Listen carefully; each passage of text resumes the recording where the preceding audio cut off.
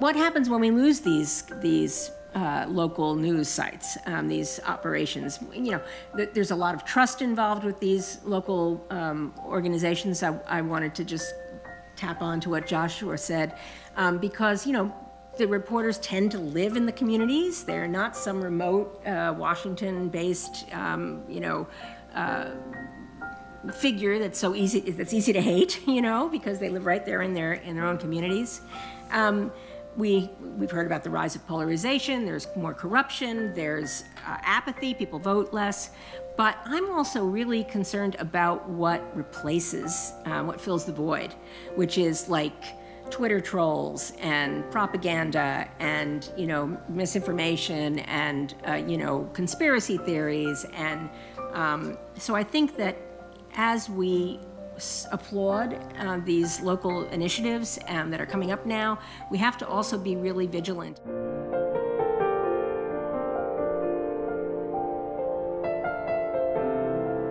Excellent. So welcome, everyone, to the 2022 Masterman Lecture Series. And I'm happy to welcome both those of you here in person and those of you streaming this online and via the WGBH forum. So that Masterman Lecture Series was set up in 1950, set up by a 1950 graduate of Suffolk University Law School, Edward Masterman, and his wife, Seidel, who established the Speaker Series on the First Amendment and the Fourth Estate to provide a forum for robust debate and exchange of ideas on the freedom of the press and its attendant responsibilities. This year, we're delighted to welcome an esteemed panel of speakers to speak on a particularly timely set of issues: the decline of local news and its relationship to the rise of polarization. Ed Masterman had hoped to join us today, but unfortunately was unable to do so at the last moment. So in his place, we are happy to welcome Ed's son, Jim, who will share some brief remarks on behalf of the family.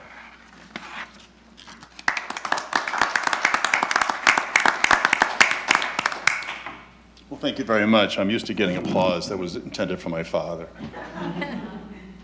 Dean, thank you very much for hosting. Thank you very much for having us. I'm sorry that my father couldn't be here, my mother as well. He is 96 plus years old, but in the fit of health. My mother is much, much younger, and since I'm being recorded, I said that intentionally. Suffolk Law School, since 1950, has been extremely important to my father. He takes great pride in having graduated Suffolk Law School. He's been loyal to the school for many, many years.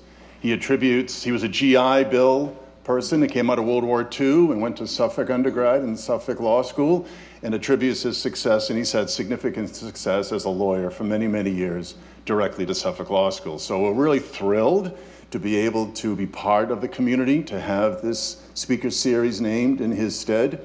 And I appreciate the opportunity to say hello on my family's behalf, and I hope, and I think you will, get a lot out of the speakers, because the one thing my dad likes to do now more than anything is read the New York Times from cover to cover.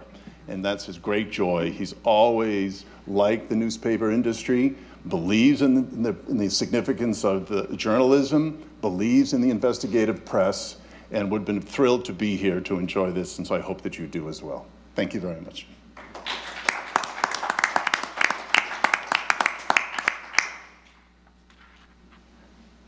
So we're delighted today to have with us four speakers who bring with them a wealth of experience and study related to the issues of local journalism. Joshua Darr is a professor of political communication in the Manship School of Mass Communications and a professor in the Department of Political Science at Louisiana State University. He's also the co-author of a 2021 book, Homestyle Opinion: How Local Newspapers Can Slow Polarization. Renee Loth is a longtime political reporter and served as editor of the Boston Globe's editorial page. And she continues to write columns for the Globe and serves as a lecturer in public policy at Harvard's Kennedy School of Government. Charles St. Amand is a practitioner in residence here at Suffolk University in the Communications and Journalism Department. A graduate of Suffolk University, he worked for many years in community journalism, including as editor of Fitchburg's Sentinel and Enterprise.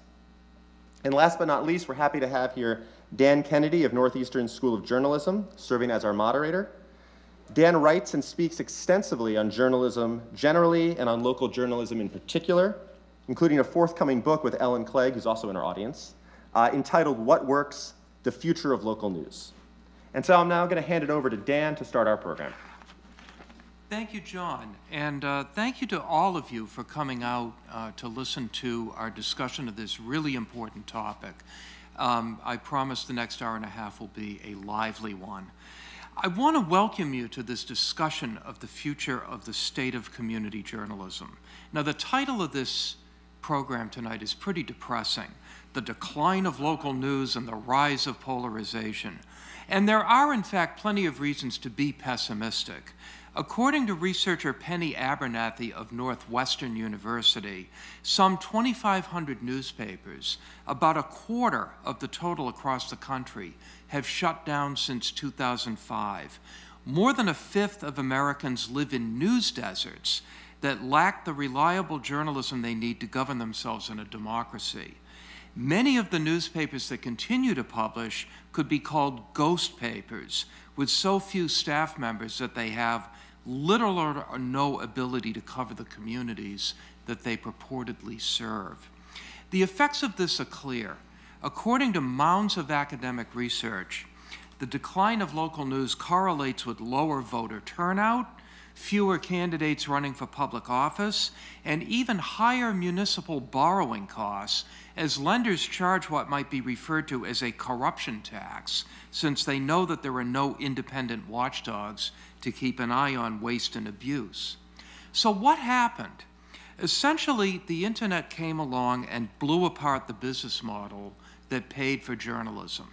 Until the past decade or so, advertising accounted for about 80% of newspaper revenues. Craigslist destroyed the highly lucrative classified ad business by offering most of its services for free. Google and Facebook took most of the rest. As a result, even newspapers that were forward-looking in trying to reinvent themselves in the digital space found it was difficult, if not impossible, to bring in the revenues that they needed. But there's another important part to this story that doesn't always get told, and that's the role that corporate greed has played in undermining the newspaper business. Giant newspaper chains owned by the likes of Gannett and Alden Global Capital have sucked whatever remaining profits they can out of the newspapers they own by laying off journalists and selling off real estate. Rather than investing in news coverage that people might be willing to pay for, they've taken an approach that economists refer to as harvesting, taking whatever revenues they can out of their newspapers until there's nothing left, after which they shut them down or sell them off.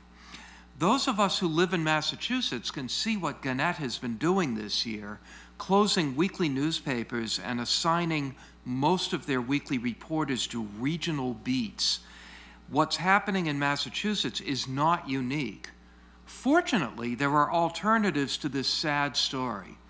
Hundreds of news organizations, many of them new, are rising to fill the gap. Many are digital nonprofits. Some are for-profits. Some of them even still offer print. Some are thriving. Others are just getting by. My research partner, Ellen Clegg, and I have been traveling across the country to tell the stories of these news organizations, from tiny digital projects like the Mendocino Voice in Northern California to legacy print newspapers like the Storm Lake Times-Pilot in Iowa, to MLK 50, which covers social justice issues in Memphis, Tennessee. Our project is called What Works? The Future of Local News, and shameless plug, you can listen to our podcast at whatworks.news. Our book is scheduled to be published in early 2024. Now, there's no substitute for on-the-ground entrepreneurship, but there are other ideas afoot as well.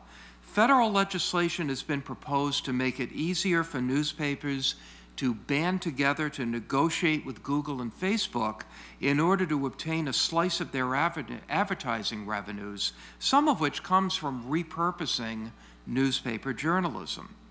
Another bill would create a series of tax credits for subscribers, advertisers, and publishers. Journalists are rightly wary of government assistance lest it compromise their independence. But at the very least, we are living at a time when some new thinking is needed. We're also living at a time when many Americans are highly engaged with national news, and especially with the divisive talk shows that are carried on cable news outlets. At a time like this, local journalism can be a way to bring us together. We all want quality schools, a police department that keeps us safe while respecting individual rights, and a health system that serves everyone.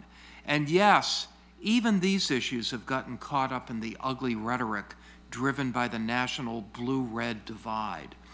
But community journalism at its best can be a way to bring people of different viewpoints together so they work toward common goals.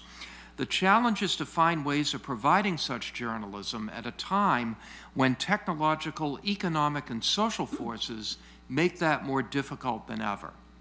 We have a great panel, and I know you're all eager to hear their thoughts. After each of them has delivered some opening remarks, I'll ask them a few questions and then open it up to you. Thank you all for coming, and I hope you find our conversation enlightening.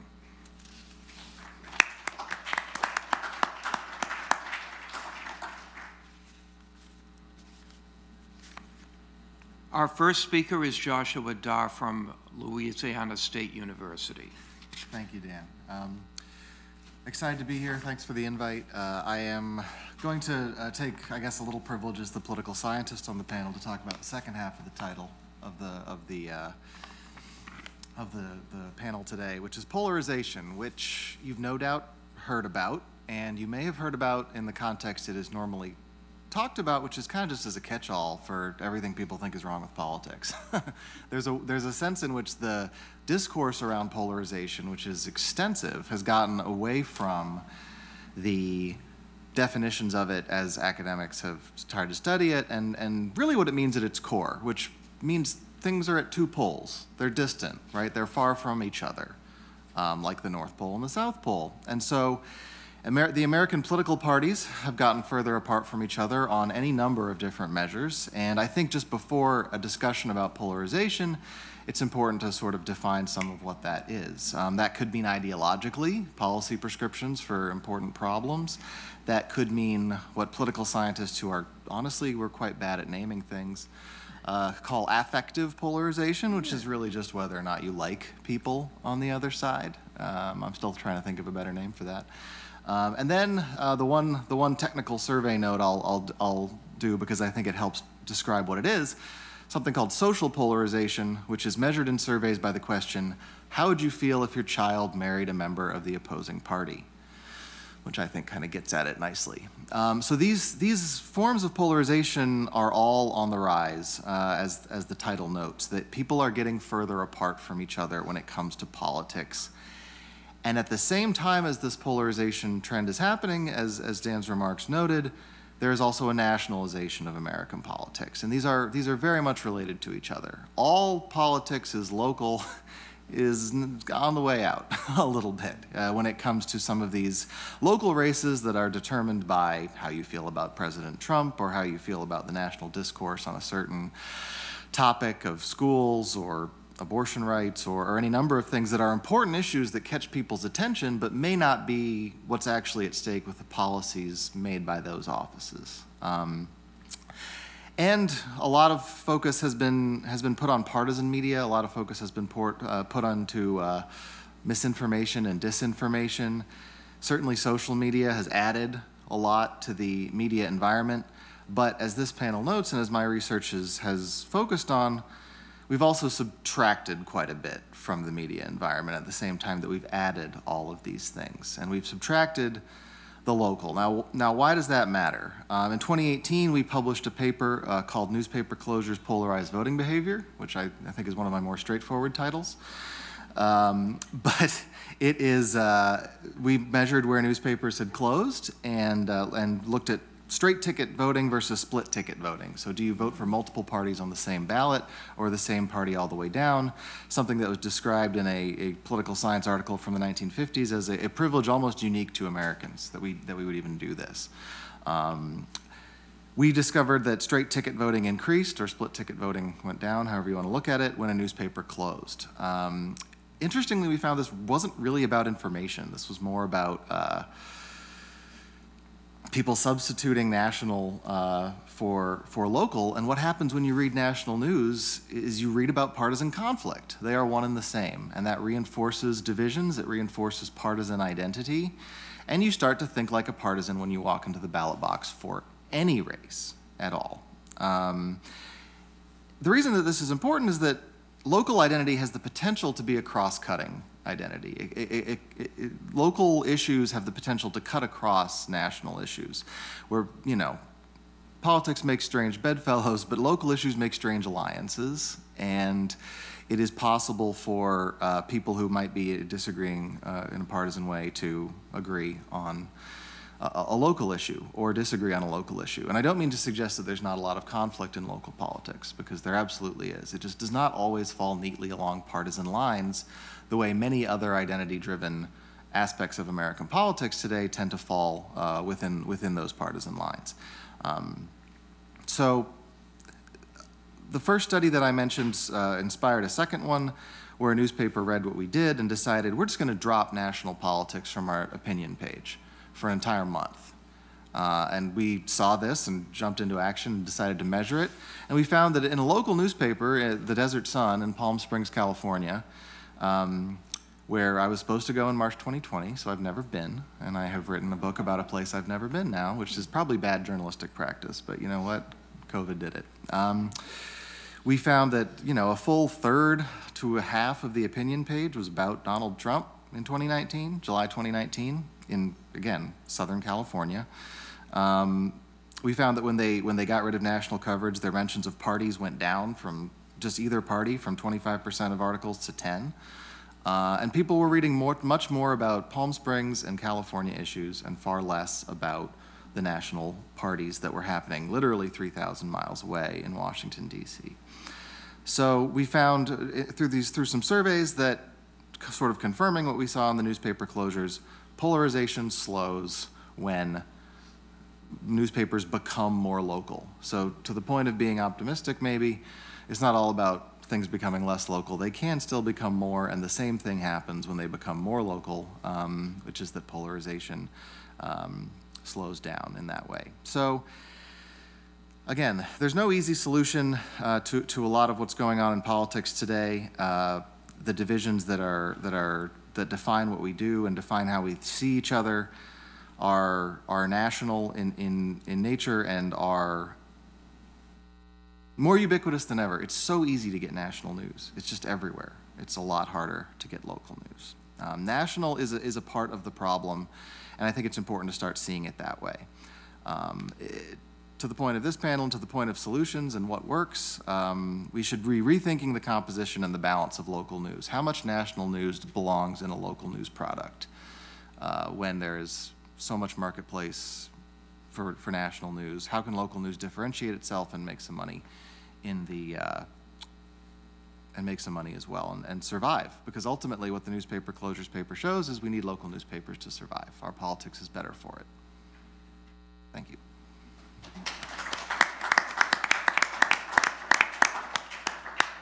Speaking next will be Renee Loth, the retired editorial page editor of the Boston Globe and continues to be a working journalist. Thank you, Dan.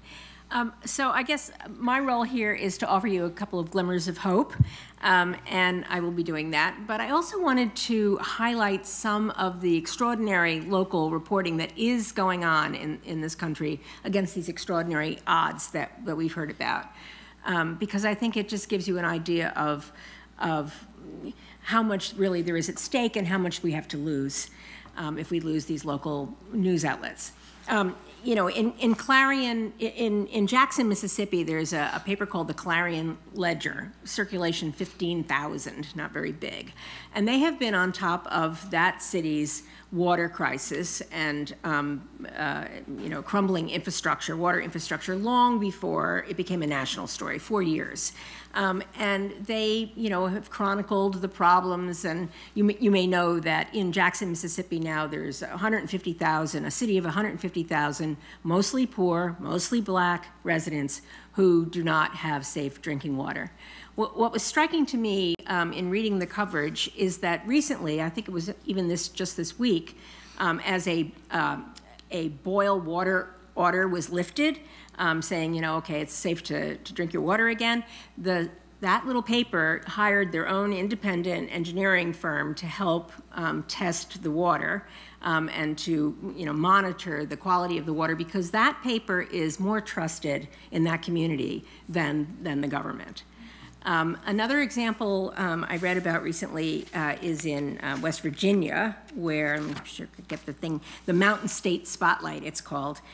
They teamed up with ProPublica, which is a nonprofit investigative journalism outfit, to write a really searing investigative series on the foster care system in that state, in which they found that the government's over-reliance on out-of-state group homes left many children in unsafe and abusive situations. And what was striking to me about that story is that the reporters in the project were all under 35. So there is a future. You know, here in Massachusetts, closer to home, there's an outfit now called the New Bedford Light, which is a free nonprofit digital news site started by local philanthropists who just this year they just started last year, and they detailed how private equity firms and foreign investments are basically taking over the New England fishing industry, which is so important to the people who live in New Bedford, and you know, forcing down prices and, you know, depressing incomes and forcing many of the local fishermen to sell or lease their permit rights to these giant conglomerates. Okay, so, you know, would any of these important stories be told if in those communities if we didn't have the local news outlets? No. I mean, because the national publications don't, you know, they don't care, or they wait until it gets to be a crisis, like in Clarion, in Jackson, Mississippi, where the Clarion Ledger had been following it for years. I think, you know, we heard about the, okay, so now I'm going to go to the glimmers of hope. We heard about the collapse of the business model for newspapers, which for decades, centuries, had depended on advertising for the revenue. When that collapsed, you know, there were several years of just despair, I don't mind saying, and then a number of sort of public-spirited individuals started coming forward, like at the New Bedford Light, many of them former journalists who were either retired or laid off when the traditional newspapers began declining. And they started up these local news sites. I know of one actual physical paper in Ipswich, Massachusetts. There's another one that's starting up in Concord. There's a number of these efforts that are going on now. There's a similar model in Colorado. It's called the Colorado Sun, started by a group of like the top reporters at the Denver Post, who quit when, as Dan was saying, the evil Alden Capital bought that paper. They're notorious for strip mining their properties for profit. And so these fellows and women just left and started up this Denver Post. It's a little bit of a twist because it is a for-profit operation, but it's organized as something called a public benefit corporation. So they don't have to enrich their owners. They can reinvest their profits into the news operation. They remind me a little bit of a public radio station in that they survive on philanthropy, but also memberships and tickets to events, and exclusive newsletter subscriptions and sponsorships, a little bit like the public radio model. Even the Boston Globe has dipped its toe a little bit into this arena with using the journalistic reporting legwork of Northeastern University students, journalism students, overseen by the grizzled veterans of the Boston Globe, the older editors, but using the energy, really, of the students to help their reporting. And also there's even one arts reporter at the Globe whose salary is subsidized partly by a number of arts foundations, but they're not from this area. They're from California. Okay, so we're in this experimental mode now, it feels like, where you just like throw all the spaghetti at the wall and see what sticks. And I'm hopeful that some of these models, as we're in kind of a shakedown cruise, I can mix the metaphors. I think that some of these models will be successful. I just want to, point of personal privilege, say that not all of this is new. My very first job in journalism was as editor of something called the East Boston Community News, which was a free, nonprofit, weekly newspaper, community-driven newspaper, all volunteer staff. And it was organized as a 501c3 corporation, so it could get grants and tax-deductible donations. But that newspaper published for 19 years on that model, covering all kinds of important issues over there in East Boston, particularly around the airport and its expansion, but not exclusively. School committee meetings, community efforts to clean up a dirty abandoned lot, really super hyper local stuff for 19 years. So my point there is that, it can be done. Okay, so close parentheses. And, as Dan said, we even for a minute looked like we might be getting some support from the unlikely source of Congress, that Local Journalism Sustainability Act, as it was called, did garner support from both parties. It was going to be a series of small tax breaks for people who took out ads in local papers, or some small subsidies for reporter salaries. And it got rolled into the President Biden's Build Back Better law, but it didn't survive the negotiations that ended up with the much more slimmed down version of the bill that became law. So what happens when we lose these local news sites, these operations? There's a lot of trust involved with these local organizations. I wanted to just tap on to what Joshua said, because, the reporters tend to live in the communities. They're not some remote Washington-based, figure that's easy to hate, because they live right there in their own communities. We've heard about the rise of polarization. There's more corruption. There's apathy. People vote less. But I'm also really concerned about what replaces, what fills the void, which is like Twitter trolls and propaganda and, misinformation and, conspiracy theories. And so I think that as we applaud these local initiatives that are coming up now, we have to also be really vigilant about something that, I have to get his name right because it's so brilliant. Something that, there's a reporter in Alabama named Ryan Zickraft.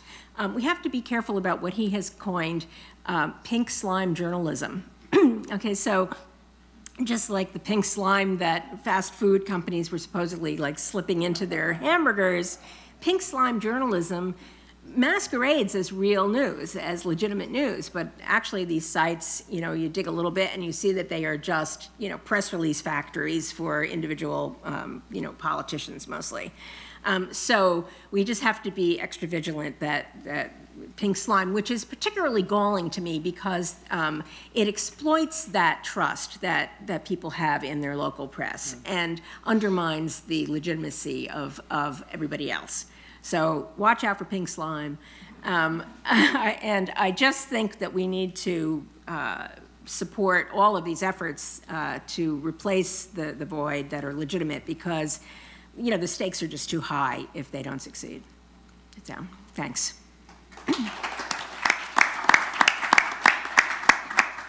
Charles. Thank you. Sorry. Thank you, Renee. Our third speaker is Charles St. Amand, who teaches in the journalism program here at Suffolk and is a veteran journalist in the greater Boston area with stops at the Lowell Sun, the Fitchburg Sentinel and Enterprise, and the Boston Herald, all of which are now owned by Alden Global Capital. Whoa. So Charlie has a really interesting perspective on all this. Yeah, and then Renee just killed it for me for eating hamburgers ever again. I forgot all about pink slime. You had to remind me of it. My story here is very personal. I loved working in community journalism. I really did. I didn't know how much I loved it until she broke up with me on November 2nd, 2017. I don't know why I can remember that date. It's dramatic. Because, yeah, it was a big thing. And I was then the editor of the Sentinel and Enterprise. I started the Patriot Ledger after I got an internship through Suffolk when I was a student. I worked an internship at the Patriot Ledger. They hired me right out of school. I think, you know, we graduated on a Sunday. I think I was working on a Monday or a week after that. From there, I worked in my hometown paper, which was great, for almost 3 years. And then I had an opportunity to work at the Lowell Sun. I worked at the Sun. I was the news editor. I was 24 years old. I had no business being the news editor. And, but, you know, I learned. I made a lot of mistakes. I learned a lot. Worked with some great people at all these newspapers. And I was the news editor. I was the city editor. I was the I don't know, night editor. I was the executive news editor. There was nothing executive about it, nothing. I was the managing editor, the #2 position in the newsroom. And I was promoted to editor of the smaller daily. By then, we were owned by Media News Group. We were owned by a company that was known as a cost cutter. But it hadn't been taken over by Alden Global Capital just yet. A couple of years later, it would be. And I'll tell you, I thought I would be the last one out of the newsroom. I thought I was going to be the last man standing. I would be turning out the lights, and my publisher gave me a call one afternoon.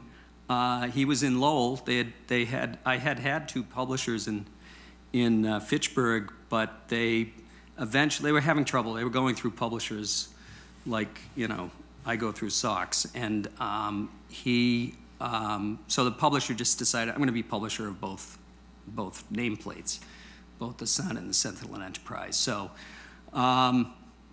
and then he lost his job in a corporate consolidation. So I had a new publisher. He called me one afternoon. He says, Charlie, I'm heading over to talk to you. And I said, oh wow. You know, like he didn't, you know, it wasn't a planned meeting or anything like that. He'd only come to the paper a couple of times. And I got off the phone and I realized I'm going to get fired. I'm losing my job. And that's exactly what happened. I was laid off. He said, your performance has nothing to do with it. So that's when she broke up with me. And I don't think I'm over her yet, because I still dream about being in the newsroom 3 nights a week, okay? So, and if she called me back, I'd probably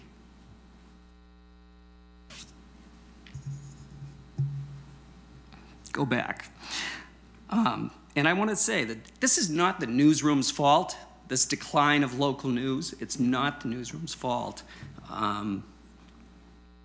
No one ever walked up to me in the newsroom, one of my colleagues, and said, you know, we have too many people in this newsroom, you know. No one ever said that, you know. And I know, yeah, you're right. Let's get rid of, and, you know, slowly, you know, they say if you, you know, and I don't think this is true. Maybe there's some scientists up here at Suffolk can tell me. If you throw a frog into boiling water, it'll jump out. But if you put it in and you just slowly turn, it doesn't notice, it doesn't know to jump out. And we didn't know to jump out. I didn't know to jump out. And I didn't want to jump out. But they were cutting and cutting and cutting. And it got to a point where you think, well, this is it. There can't be any more after this one, you know. And this is every newsroom. The Globe, the folks at the Globe can tell you, they're leaner than they were, you know. I think the New York Times is doing great, and I love the fact that there are some papers doing well. But we did a lot of cool things. We you know, this seismic shift to digital made us change our print product. We would put a pretty good sampling of national news out front, and we went totally local with our front pages because that was our niche. That was what people got us for. So we had, but the problem was as we got fewer and fewer staff members to cover our communities, and it wasn't, you know, the Fitchburg Sentinel and Enterprise didn't just cover Fitchburg and Leominster, it covered another 7 communities around it. The Lowell Sun, more than a dozen communities. So our focus had to narrow and narrow. And, you know, when I was the city editor in Lowell, we had 50 FTEs in the newsroom, full-time equivalents. And there were still too many stories and not enough reporters for them. So, you know, it's always been, you know, you have to make decisions. And that's why, you know, I like to make those decisions. I like to figure those things out. And it got harder. And sometimes you'd have 2 stories and 1 reporter. And then it became you had 3 stories and 1 reporter. And then, you know, you're making really difficult choices about what to cover. You know, you can't do more with less. We were told to do more with less, but you just can't do it. And but I don't want to give you all bad news because I don't want to be just such a Debbie Downer. I spoke to 2 people whom I would describe today as the 2 happiest editors in Massachusetts. Okay, one of them is Kevin Moran. He's the executive editor of the Berkshire Eagle.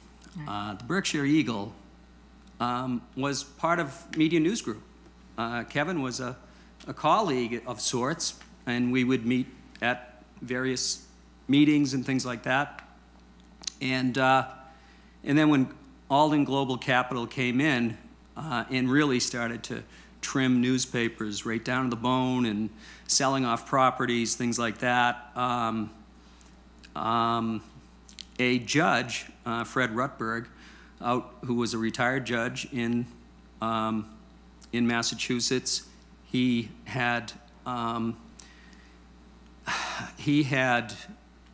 would have stayed working as a judge, I've learned, but at 70 he was forced to retire under Massachusetts law if you're a judge, I guess. Is that true? Yes. Okay. I don't want to be giving you bad stuff. And Fred just got sick and tired of seeing the Berkshire Eagle, which had won a Pulitzer Prize back in the day. And, you know, maybe it said it somewhere on its masthead. He got sick of seeing his newspaper disappear. And he was afraid it was becoming one of those ghost newspapers. And he was able to get a group together to give Alden Global Capital enough money to bring that paper back into local ownership. And that was 5 years ago. And, you know, every once in a while I'll call Kevin saying, how's it going? Because when it first happened, it was great. It was great.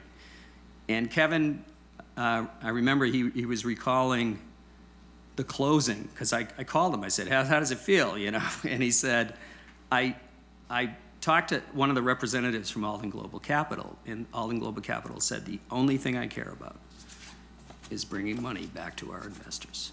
That's the only thing that is on my mind. He didn't say, oh, we're going to keep these papers going. You know, like that was what that person said. I don't know who the executive was, but that was what he had to say. Whether he spoke for the entire company, I'm not sure. But I can say that 5 years later, and I saw him a few years ago because I did a workshop in his newsroom on, you know, being your own copy editor kind of thing.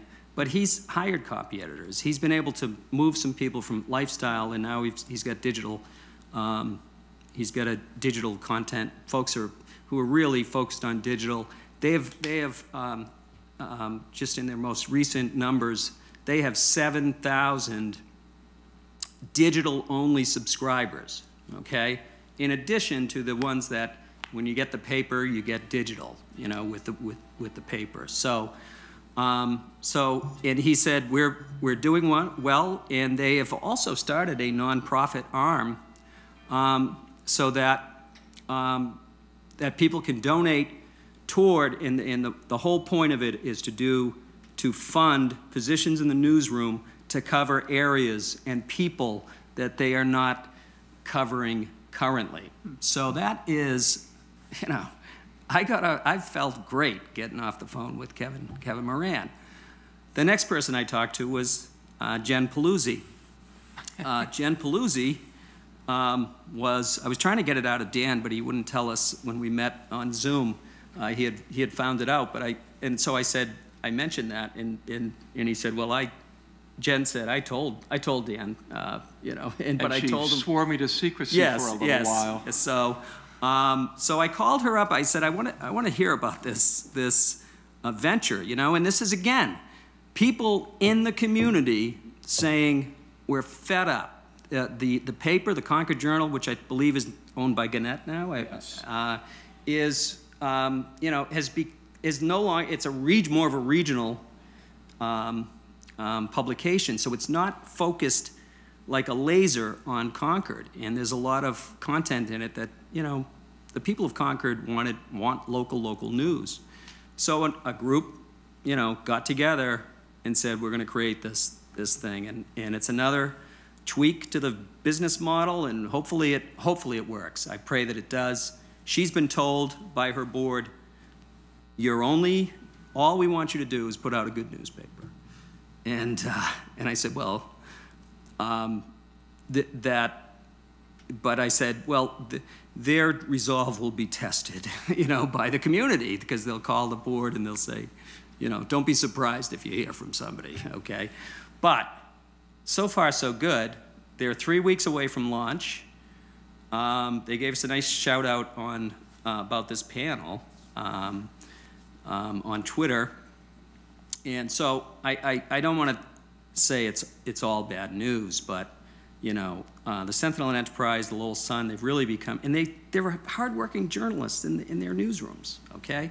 I know a few of them that are working in Lowell, and they're just, you know, maybe they're the last ones out, but, you know, I hope that, I hope there's recovery there. I hope something happens, like, but it's, I'm sorry I got emotional. I just, I did it for 31 years. We did it well.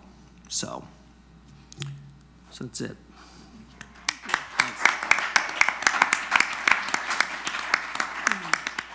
Thank you, Charlie. Now, what we're going to do... I don't know what I'm doing, but I think the frogs are boiling. Yeah. Yeah. Oh, okay. So it's not there. It's over right here. Let me just take care of it here. Well, I'll just plow ahead. This boiling frog will continue to speak. What we're going to do now is I have a question for each of our panelists, but all of you should feel free to jump in. Mm-hmm. I was watching a panel recently, and I like what the moderator said. He said, the polite part of the program is now over. So feel free to jump ugly with each other. But I'd like to start off by asking you, Josh, a question. You know, when you look at small weekly papers, community websites, things like that, it's totally appropriate for there to be nothing in there except local news. But when you move up a level to a regional daily newspaper, I think the ethic of those papers has always been, we're going to provide a complete report. We're going to have to rely on wire services to do a lot of it, but we're going to supply a complete report, local, regional, national, international. And our opinion pages are going to reflect that. There's going to be some local opinion, and there's going to be nationally syndicated columnists, and we're going to try to balance it with liberals and conservatives. And that's always been the mission. And you seem to be making an argument that that mission no longer works. And yet, one other point before I turn it over to you, I think we all understand that the vast majority of people will, if we are lucky, subscribe to one newspaper. So that paper really has to be comprehensive. You seem to be saying we need to move away from that. Yes, revolutionize the model. No, I think that it's a good point, and it's one that anybody trying to work in this space has to think about, that newspapers really do think of themselves as like it lands on your doorstep and then that you've got what you need. I think that is a bit of a market strategy that does not reflect how the competition has changed, because the competition is that what works online is what doesn't have distribution costs, and national politics applies to everyone in a way that local politics simply cannot. This is where, in institutional theories of the presidency, right, the president is powerful in part because the entire country votes on one office, and that's the president. You can see this in how national news is marketed, and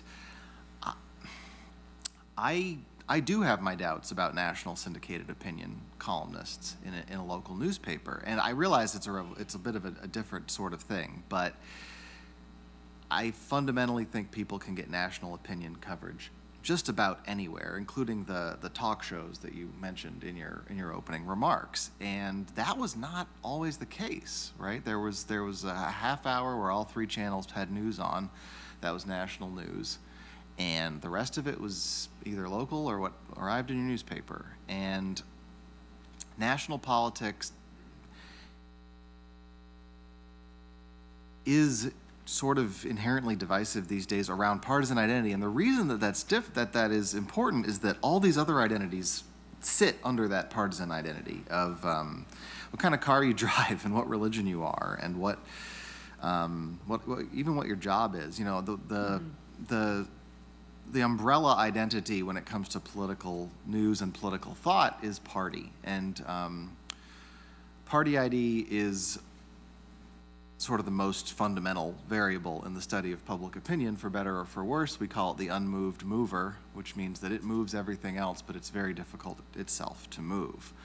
And so I think that in a polarized politics where there is essentially very low distribution costs of national politics, if the newspaper is sort of a pale reflection of what you could get from a national newspaper that you can subscribe to for almost, for a somewhat affordable rate for a digital-only subscription, and you don't have to worry about whether it's going to be printed and dropped at your doorstep, you might just do that. You might just the New York Times is blowing out its opinion page. It's hiring more and more people for its opinion page. They know that the opinion page is what drives clicks and people to their website and starts the debates that end up on the talk shows at night. And so I just question the value of it given the flattening of those distribution costs. And I recognize that it's tough to rethink a model, but if you don't rethink your model, the model rethinks you. I would just, echo that and remind people that, these small local newspapers are fighting for the attention of people who have, many, many places to go for their news. And you want to be distinctive, you want to have something that you have that nobody else has. I mean, you can read, Tom Friedman or Paul Krugman or whoever in many places now. And even when I was editor of the editorial page of the Globe, which is now going back, more than 10 years, we eliminated all of the national syndicated columnists from the op-ed page, with David Broder and all of those guys. Sorry, that it was inexpensive to run them because it was just a little syndication fee, And they were popular, but I could see that you could read David Broder anywhere. And I wanted our page to be distinctive and have voices that you could only find in the Boston Globe. And so, you know, we just eliminated all of these folks. And I think it's a better page for it. So you want to distinguish yourself. Okay, Renee, let me ask you a question. Yes. I want to draw on your long experience at the Boston Globe, since we're talking about business models here. The Globe, as we know, has been remarkably successful in recent years at rejuvenating its business model. It's largely built on charging a lot of money for digital subscriptions. And they've been successful at that, and God bless them. They had announced they were profitable before the pandemic. I assume they're still profitable, although they haven't spoken about that for a while. They're growing, they're hiring people. What I want to ask you is this: do you have the fear that Boston may just be the last great news town, and that what the Globe has managed to accomplish, and maybe a few others like the Star Tribune in Minneapolis and a couple of others, really is not generally replicable? Yeah. Maybe it's like baseball, still very popular in Boston, despite the Red Sox best efforts to turn us away from it, but not so popular elsewhere in the country. Yeah. Well, I'm a big chauvinist for Boston. I've loved Boston. I moved here when I was 17 to go to college and imprinted on this city, you know, and I've never looked back. So not only are we a great news town, we have two daily newspapers and 2 public radio stations. And it's an extraordinary and, you know, perhaps unique in the country. So yes, I think that it's, you know, we have a lot to be proud of here. I do worry that other markets are not having the success that the Globe has. And not only are they doing this, are they bringing in revenue on the digital subscription, but I'm one of those old-fashioned people who still gets the physical paper every day. And I believe that the Boston Globe is the most expensive home-delivered newspaper in the country. It is massively expensive. It's massively expensive. It is a tax deduction for somebody who's in the business. So, but it's really expensive, and you know, I'm just loyal, and I love I have to say that I think the digital experience is just different than reading a physical paper, and I think it's not, you don't read as deeply, and I just prefer the physical paper. So, but it is wicked expensive. And this is a community, though, Boston, that's willing to pay for that. They're willing to pay for news. They recognize the importance of local news. It's a very civically engaged, you know, community, very, you know, well-educated, relatively wealthy community, and I think all of that plays into making Boston a great newspaper town. I will say that when we were talking about some of these small startups, even locally, and my one concern is that they're in communities, Concord, Ipswich, you know, the Berkshires, that are wealthy communities, communities that can tap into philanthropy and so on. And, you know, so these great successes are not necessarily in the places that need them most. So that's something that I just wanted to throw in there as a concern. Thank you, Renee. And Josh, you wanted to jump in? I just wanted to say, this theory of who pays for newspapers and where the successful ones are is detailed in, and I'll just plug the book because I think the title wraps it up nicely. Nikki Usher of the University of San Diego wrote a book last year called News for the Rich, White, and Blue. Yeah. And wow. sort of predicts that you're going to have successful newspapers in places with rich white Democrats, and Boston is succeeding in that regard. Charlie, who you calling were you rich? about to say? I just realized I need a book deal. That's all. Okay.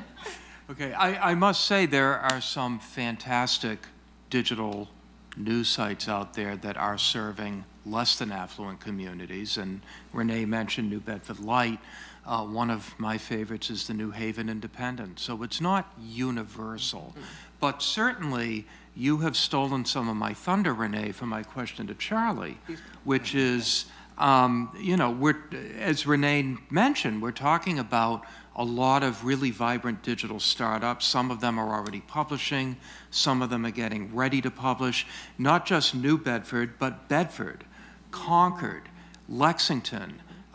Brookline is looking at something. Marblehead has 2, which is just absolutely remarkable.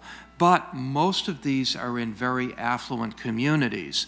Now, given your experience, Charlie, in Lowell and Fitchburg, do you have any thoughts on how to bring this type of project to areas that face more economic challenges than some of the really affluent suburbs? Well, it's funny you ask, because when I was laid off, I sent a note to the son of the richest person I knew in the Fitchburg-Leominster area, and I said, hey, how about it? You know, you buy the paper and bring it back. You know, I said they're doing this out in, and I didn't get a reply. So, but you know, I think it's going to have to be more grassroots. It's going to have to be, you know, and it might bring people together in a way. And I want to say this about Lowell. Lowell politics is brutal. Okay, it was brutal. You know, they have the you know, on Tuesday nights, Monday night they'd have the Golden Gloves, you know, in the winter, and then on Tuesday night the city council would be fighting, you know. But you know what? I'm going to tell you, when it came to the city trying to get a huge, I can't remember, it was going to be a government, whether it was going to be it wasn't IRS, but it was something government that was going to bring potentially 5,000 jobs to the city of Lowell, okay? Everybody got behind it because they knew they could put aside, people who didn't talk to each other could put it aside because it was good for Lowell. And that's the key to, that's kind of like Lowell is really good at that. I grew up in Salem. It had geography, it had history, it was, you know, but Lowell had its act together. When I went to Lowell, I had been once in my life before I started working there full time.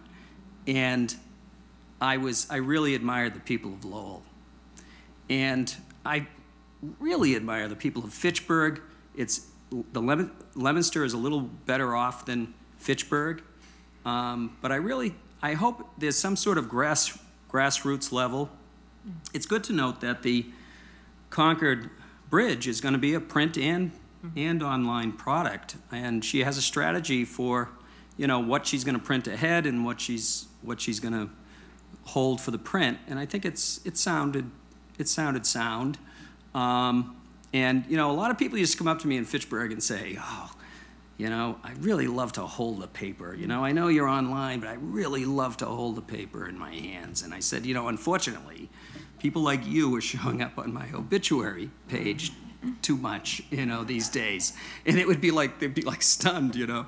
But that's the fact. And we did everything to work on our digital stuff. We tried cool, we were doing drone stuff. We didn't, you know, I remember Jim Campanini telling me, you know, you're supposed to have a license for that. And I said, oh, well, somebody told me it's not, you know, it's not quite settled yet. So, you know, we kind of did it hoping we could just rather than ask for permission, we would beg forgiveness if we ever got caught. But we were doing drone stuff. We had brought our page views up to 1.2 million per month at the Central and Enterprise. And it was not just one thing.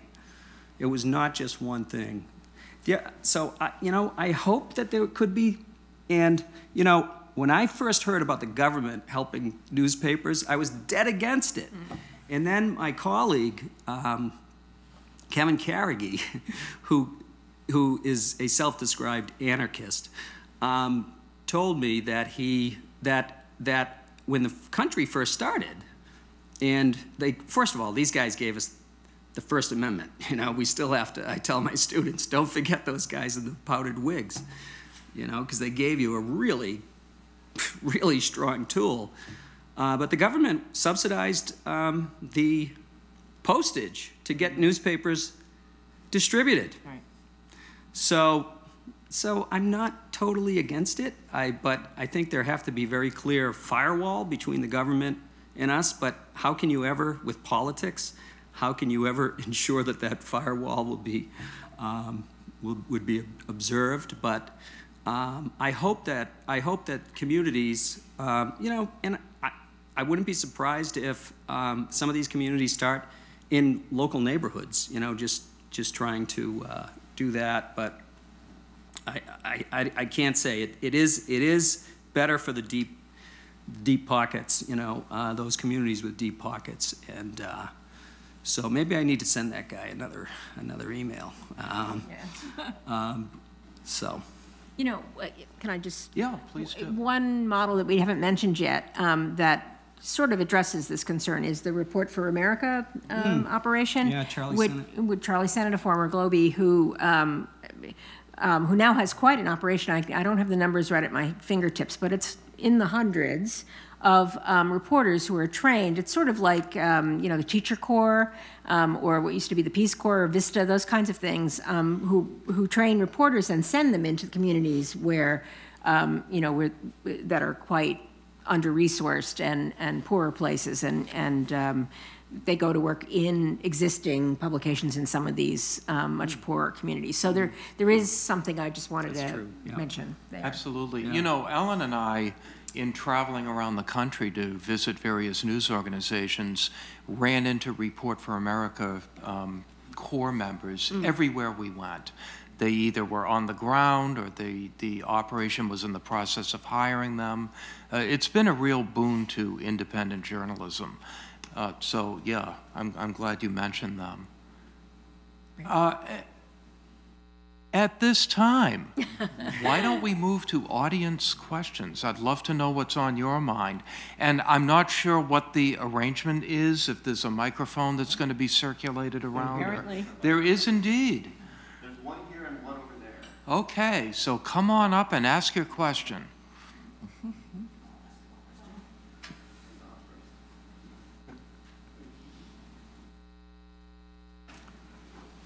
Hi, thank you so much for this panel.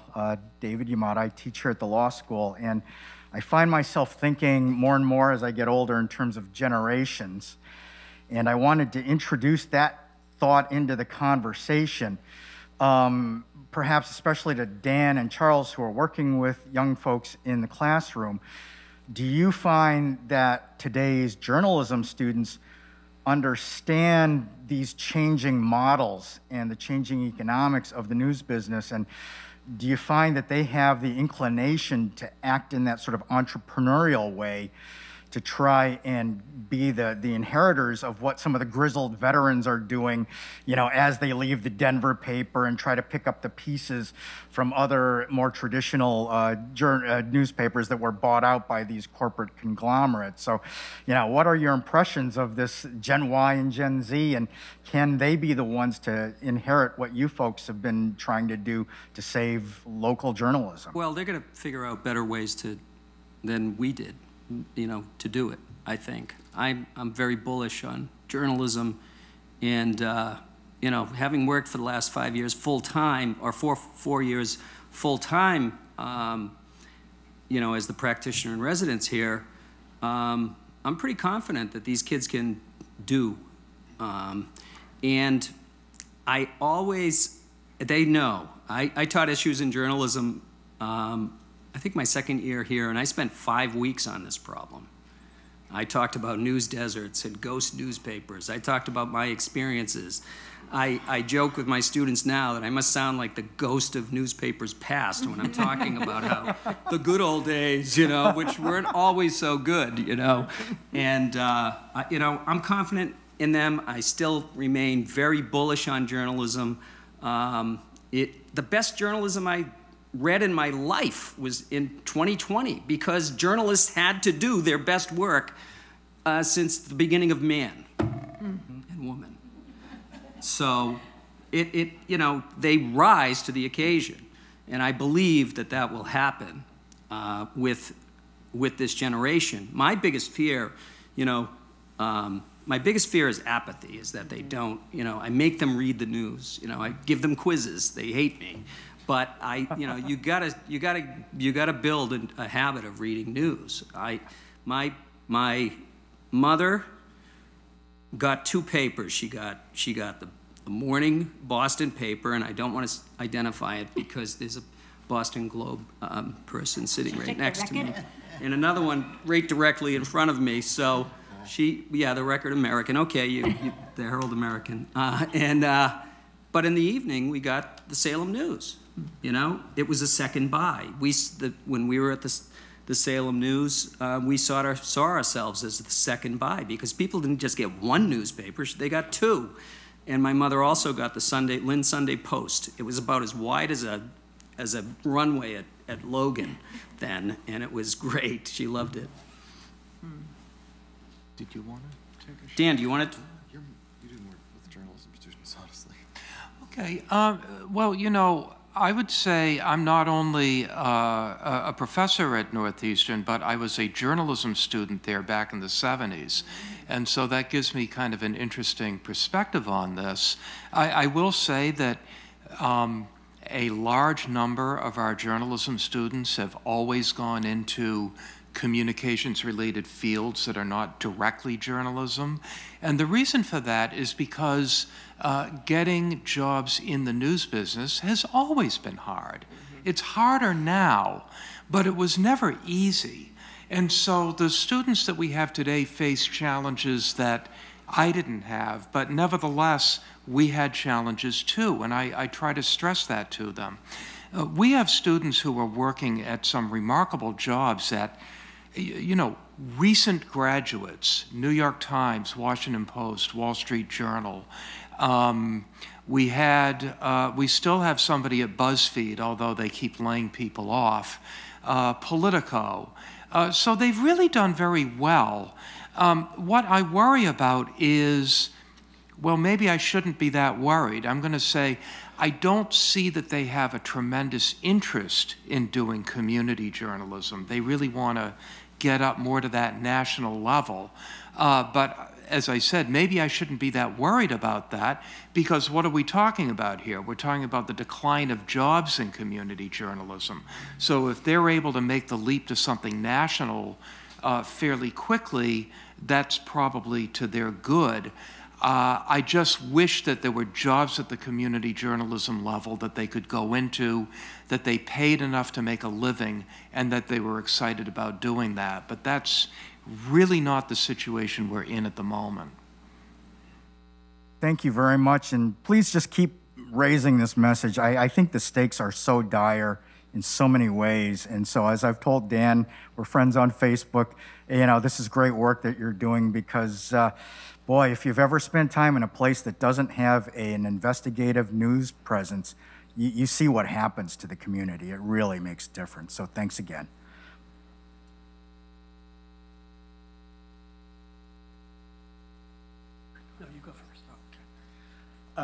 Hi, I'm Adam. I'm the Director of Community Engagement here at Suffolk. And I want to pick up on, kind of follow up on the last question as well about the generational differences. And, one of the things in our work that we try to do is we try to get students involved in the local community. And it's a whole lot. We run local programs and national and international programs.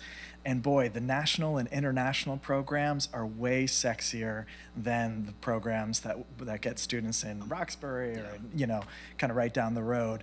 And while I appreciate the optimism about the next generation, I am very concerned about the lack of interest in what's happening right outside versus what seems to be more exciting down, across the world. Or students will get really excited about LGBTQ rights in Moscow, but we have a 29% turnout rate in the mayoral race when it's an historic mayoral race where it's the first woman of color was going to be elected. So I'm just curious about what we can do to make the local more exciting, more interesting, more engaging, and from your perspective. Well, I've tried, and I've changed a lot of my assignments. I've broadened my assignments. For me, it was I try to get them covering elections and and things like local elections, you know, assignments like that. You know, part of the CJN media mission is social justice, and really, journalism is all about social justice. We're always fighting. You know, we what is it? Afflict the comfortable and comfort the afflicted. And so this is part of. So if you know, I've said I've broadened kind of these assignments. Hey, find a nonprofit who's doing some great work in a neighborhood that you might be nervous walking through. You know, things like that. Go cover people that aren't getting covered. You know, and so that's what I'm trying to do, is just saying, you know, is my 1980s, you know, thought about what is news accurate anymore? You know, so I'm always trying to change it. But it's really important that they understand, you know, part of it is getting other people in leadership positions. So elections are still important, things like that. You know, there's a chicken and egg problem. Earlier this year, when Gannett announced that they were going to eliminate local reporting in their weekly newspapers and move to regional beats, I obtained a memo from a Gannett executive who said, our readers don't care about local news. Our metrics show that. And my first thought was, how would you know? Right. You've never tried. Or I shouldn't say you've never tried. You haven't tried in recent years to provide your community with local news. So I think that when young people are exposed to it, they find that it can be pretty cool and interesting. You know, when I was a reporter in the 80s at the Daily Times Chronicle in Woburn, one of the things I actually loved about that job is that it was really the only time in my career where I was reporting news that no one else was reporting, even just routine news. But they were totally dependent on me, and I knew I had to be accurate and fair and all of those good things. Last year, when I was making the rounds and made a couple of trips to New Haven, I interviewed a couple of extremely young staff reporters for the New Haven Independent. I mean, everybody's young compared to me, but these were young women who were maybe 21, 22 years old. They just loved what they were doing. Well, why not? They were getting great mentoring. The Independent pays a living wage. It was an ideal situation. And as a result, both of these young women had fallen in love with local news, and I think that they're going to try to find a way to continue to do that throughout their careers. But we don't have enough opportunities in situations like that, unfortunately. Yeah, I would agree and say you just have to do it to see how satisfying it is. I mean, when I ran this little East Boston Community News, I lived in the community. There was nothing more satisfying than writing a story about some abandoned lot full of trash, you know, chasing down the owner of the property in Florida, having, you know, embarrassing him into coming back and cleaning the thing up and having a little community celebration because of your reporting. I mean, there's nothing like it. And, you know, you live in the community, you breathe it, you know, come to love it, but you have to do it to see how satisfying it is. It's absolutely sexier, you know, easier in a lot of ways to cover national issues. You know, you get somebody's name spelled wrong in your neighborhood in a local paper, and you will hear about it. It's very humbling. It's a great experience because of that. Whereas if, you know, you spell somebody's name wrong as a senator or whatever, you know, they'll survive. So.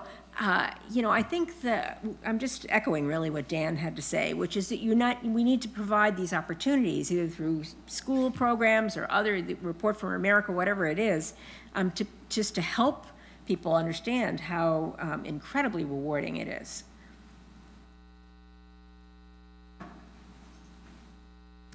As a community journalist myself, we used to make fun of USA Today for being so short, and at the time it was considered sort of not cool among journalists that USA Today was taking important stories and writing them in 150-word stories.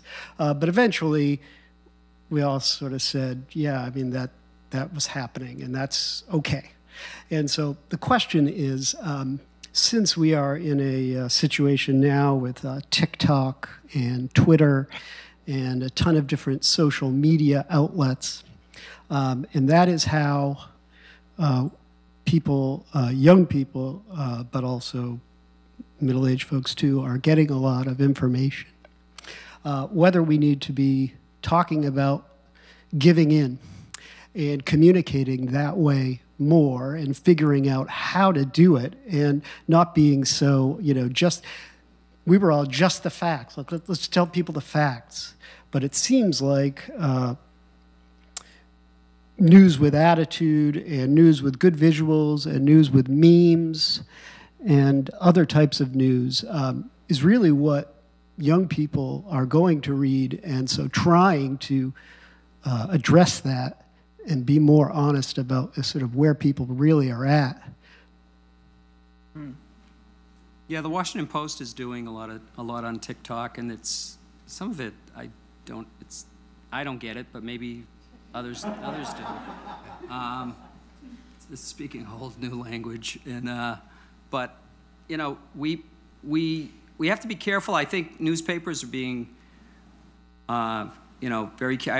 I teach a digital nonfiction storytelling, and I always say when you get hired by ask them what their social media policy is. Make sure that it's, and if they don't have one, make them develop one, or so that you know how you should be conducting yourself on social media. I mean, it's a lot of common sense, but I've noticed that the New York Times had a social media policy. I think they just recently might have updated it. Women journalists are being are more often are targets of trolls, etc., than male journalists. And it's just it's like the it's like the schoolyard bullies are out, and and I think news organizations are recognizing that problem, and they're standing up for their reporters on social media more often. But it's still, very much a shifting thing. The Globe, I would assume, has a social media policy. I'm assuming. I haven't read it myself. Do you follow it? I have a very low profile on social media. Yeah. I have a Twitter account and that's it. And I only sort of post my writing there. But I think there's two things that you're talking about. One is using the techniques or the attractive aspects of TikTok and Instagram and so on by sort of mainstream, or what do you want to call, legacy media or more traditional media outlets. The other is like wading right in there and getting on TikTok and getting on Instagram by these more traditional news operations, and it's sort of two different things. I think that what they could be useful for, and I'm sort of thinking this through right now at the top of my head. So what they could be useful for is a kind of to sort of introduce a younger generation to the more the longer and more deeply analyzed news stories from those publications, kind of a gateway drug to like legitimate newspapers or to legitimate news, because those platforms themselves can be so. It's like walking into a bar room where there's a big brawl going on and your chairs are flying, and like, why would you want to go into that bar? Right, really. Right. So you have to carefully choose, where you bring your business. But I do think that we need to recognize where the readers are of that generation and bring our work to them. So I think you have some good points there. I'll just add that a lot of local newspapers, before they get on TikTok, should make sure that their websites are readable.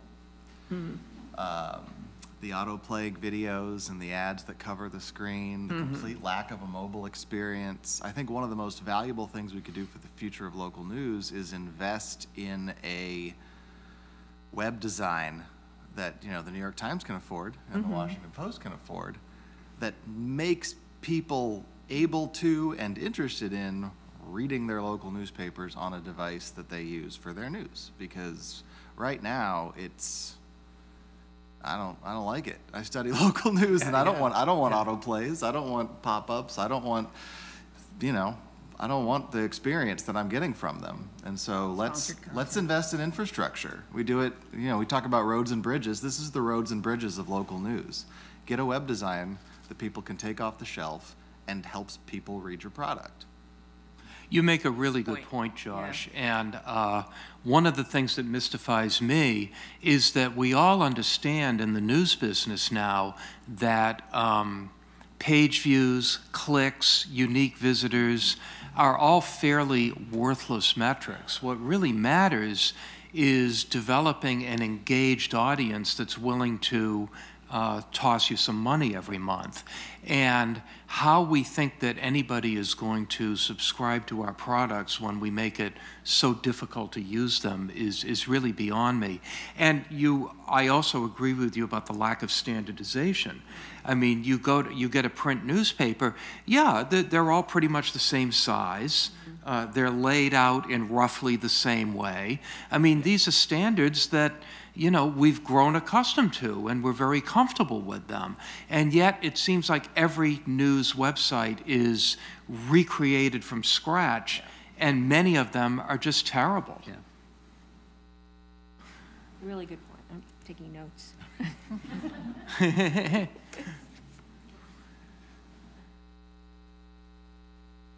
Hi, everyone. I am somebody who has intentionally lived in a cave for quite some time, and I think it stemmed from the want to not be exposed to news, not only because of the weight of it. I think in recent times, obviously, it's very heavy, and there's been a lot of things that have gone on, but also because I felt like it was very difficult to find actually balanced news.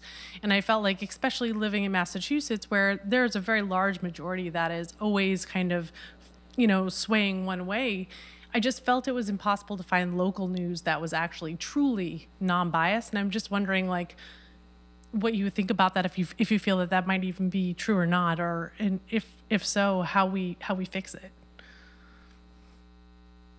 Dan, you should take that, I think, because John Keller you and John Keller talked about this. Yes, John and I talk about this quite a bit. Sunday morning, I think. I would, you know, rather than try to dive right into an answer, I'd like to ask you to expand on that a little bit and tell me what you mean. Sure. And please go back to the mic. I don't hear well anyway. Usually pretty loud. You know, I just, you know, I think it's obvious in national news. Like, if I'm going to go listen to Fox, I understand the lens I have to listen to it through, right? If I go listen to CNN, I know the lens I'm going to be listening to it from. And I feel like with local news, it's so few and far between that oftentimes I'm not sure what I'm getting. Like, I sometimes do feel like it's swaying in one direction or the other, and that I'm not getting the full truth. Does that help? Okay, sure. Well, you know, when it comes to regional and local news, I mean, my sense is that the major news organizations that you would be depending on here, which would be, you know, the Globe, the public radio stations, the TV stations, they may be broadly liberal in their outlook. I don't think there's really much doubt about that. But I do think that they are dedicated to a fair-minded pursuit of the truth, and that they really do their best in reporting that truth. You know, it doesn't, there are people who think that, well, there's a lot of liberal bias here and I'm really not interested in it. And unfortunately, we really don't have much of a conservative alternative in Massachusetts since the Boston Herald began sliding a number of years ago. So I'm not sure what more to say about it than that. Thank you.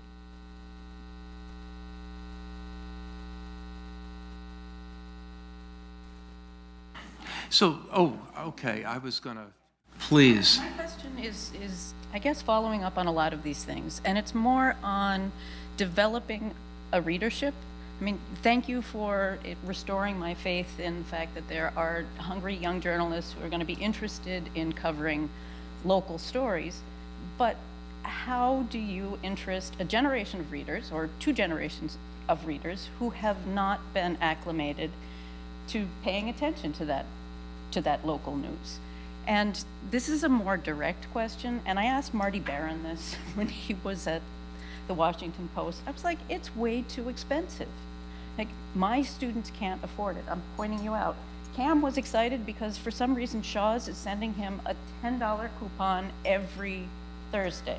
So a subscription to the Boston Globe, not gonna happen. So what's the responsibility, I think, of the more successful outlets that are out there to start developing readers by providing free access to public high schools, certainly to colleges and universities?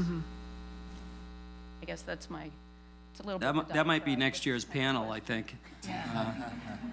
And that's tough, and it's, you know, I do it by bribery. They want A's, and they have to take my news quizzes, you know. Well, I'm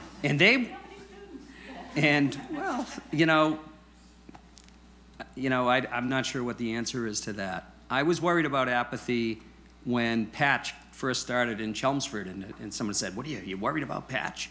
I said, "I'm worried about apathy. I'm worried about people just moving away from the news as it is, and this whole polarization doesn't help." Evidence of it right here, sitting right here. She went, "No, see you later. I'm not going to have it."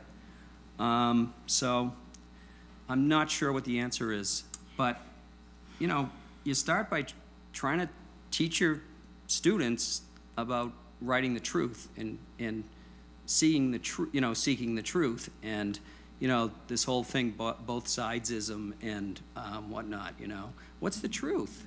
You know, I have a thing on one of my colleagues, whom I had for a professor, Deb Geisler, when I was a student here. It says, you know, if someone tells you it's raining outside and someone tells you it's sunny outside, you know, you don't just put that in the paper. You look out the freaking window, and I'm making it PG. Yes, I have that meme on my computer. Right, yeah. It is not freaking. Yeah, and you know, and tell me what it is. What's the truth about it? You know, who's right? You know, so that's our obligation. The truth. We always talk about it, but Yeah, go ahead. I'm not talking about the truth. no, I know. Yeah, But why should they care? right. Now, How do you get them to care? so I was at the Boston Globe for 25 years, maybe longer, actually. And you know, and when I became a senior editor, I would go to these meetings where we would like wring our hands about how do we get the younger generation of readers to read the Boston Globe. Those 18 to 34-year-olds we were worried about then are, you know, applying for Social Security now, okay? That's how long this problem has been going on in journalism. So what happens is that people get married, buy homes, have children, get involved in their local schools. That's when they start caring about the local news. And this has been true for, you know, really for generations. And so there's that piece of it.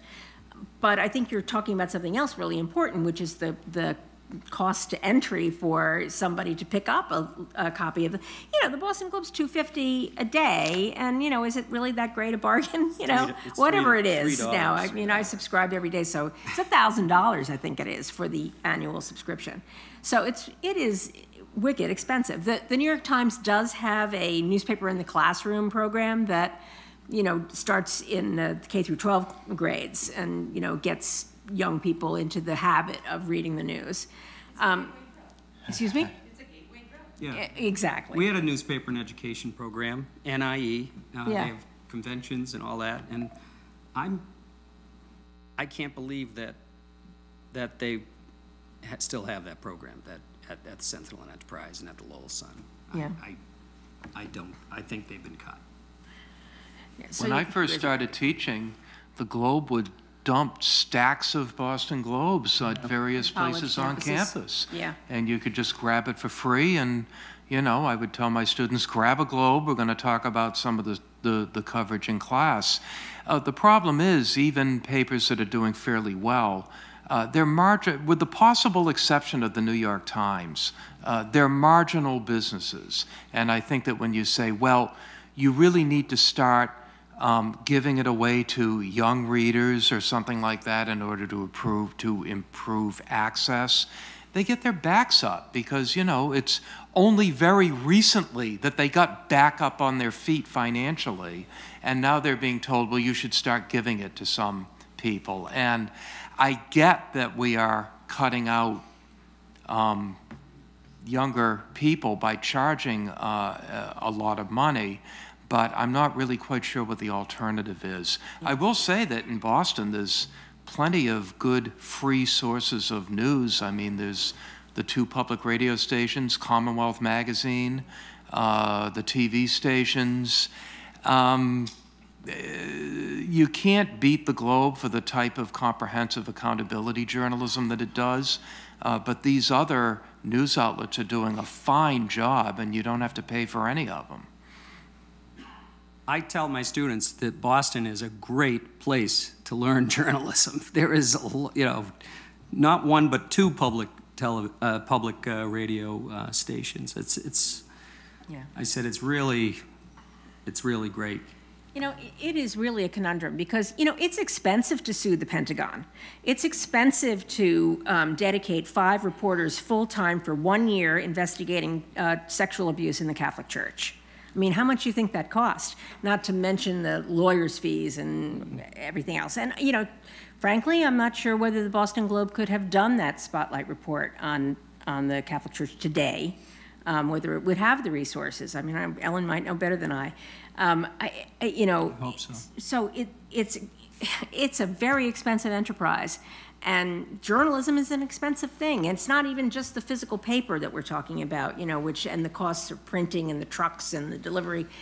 The actual journalism is labor intensive, and people cost money. If you want quality, you know, you're gonna have to pay for it. So I don't know what the answer is to this. I wish there were, you know, an easy one.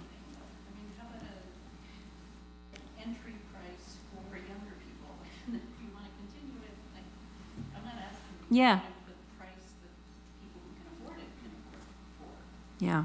Well, that's in a way, that's what we have now, because only the people who can afford it are actually getting the home delivery. But it does cut out a lot of people. Even the online is expensive for some. I'm not here to tout the Boston Globe, but I will point out that a digital-only subscription is $1 a day. And if you go back and compare that to putting a quarter in the news box every morning, you know, 40 or 50 years ago, it doesn't seem to me that it's really become that much more expensive unless you want to get that extremely expensive print edition, which we've actually given up in our household because of the expense. We just read the digital edition now. You know, I have a question I wanted to ask my fellow panelists here. We were talking a little earlier about different types of government regulation that might come into effect, different types of laws. One of the things I've wondered about for a long time is why we as a society allow corporate chains and hedge funds to come in and destroy the journalism in our communities. You have this completely random situation where we have an independently owned daily paper in Boston that's doing fairly well, and then Alden Global Capital comes in and buys the Chicago Tribune and starts selling it off for parts. Would it be possible, do you think, to have some type of legislation that would essentially require these corporate-owned newspapers to sell to qualified local groups if there is such a group, and if they refuse to do it, to have some sort of a tax penalty or something like that? Does that make sense to you? I like it. It's a good point. You know, Westford was able to, 30 years ago, they were able to keep Walmart out of town, right? But, they let every other business in, but they kept Walmart out. But if someone came in, you don't know. It's like, it's the frog in the water still. You don't know that they're going to come in. They always pledge to, that their websites say how serious they are about preserving journalism. And, Nothing will change. When you look under the hood, it's a whole different thing. I've gone from frogs to hoods, but, you get it. So, mixed metaphors. I don't think your idea is possible. I mean, it's capitalism, baby. I don't see how, government regulation of any industry, particularly one as sensitive as, I understand that you're making an argument that precisely because it's so sensitive, we should be able to have some protections, but I just don't see it happening. But there were local ownership rules. There were rules about how many different news sources within a market. Right. You could, and they were thrown out. Because the Supreme Court said that these were violations of speech. Right. So we sort of tried that, yeah. Yeah, no, and subsidies to local news has always been there. It's fundamental, as you noted, to the survival of it. And people don't want government involved in their news, but to deny that is to say that gas and milk cost what you think they cost, and they don't. And so they don't at all. So what do those subsidies look like? How do politicians and government make sure that local newspapers can survive? It's changed across time. It used to be exceptions to child labor laws to make sure that kids on bicycles could throw your newspaper at you in the morning, right? So it just depends on the time, and if we can't adapt from a policy perspective to what these times need, and maybe that is cutting off the vampire squid at the head, then local news won't operate as it always has, which is as a subsidized product. So in the interest of time, I want to invite us all to embark for our reception. So I want to thank our wonderful panel today for these great remarks, for this great conversation, you in the audience for these great questions. I want to again thank Ed and Seidel Masterman for their support of the Masterman Lecture Series. Some of the folks at the law school who did tremendous work organizing today, Michael Fish, Kara Ryan, Jenny DeLisi of University Media Services, Susan Spurlick of the Ford Hall Forum, and WGBH Forums as well for recording and webcasting our presentation today. So I invite you all to join us and to also give a round of applause to our panel.